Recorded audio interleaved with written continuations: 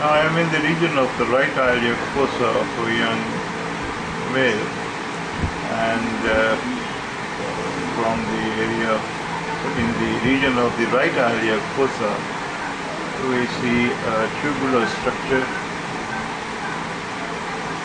cracked, no movements, layers are seen, and this is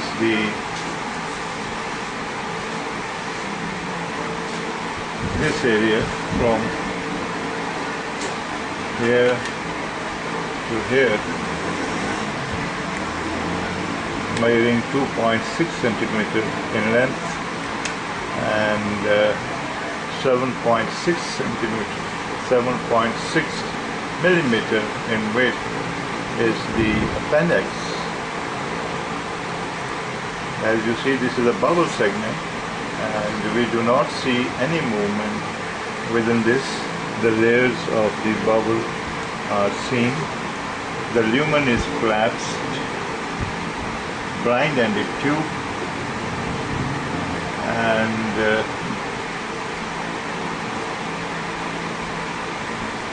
here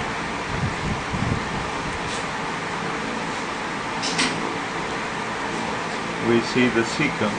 This area, this is the cecum, and here is the pathology, which is and patient is tender to this region, is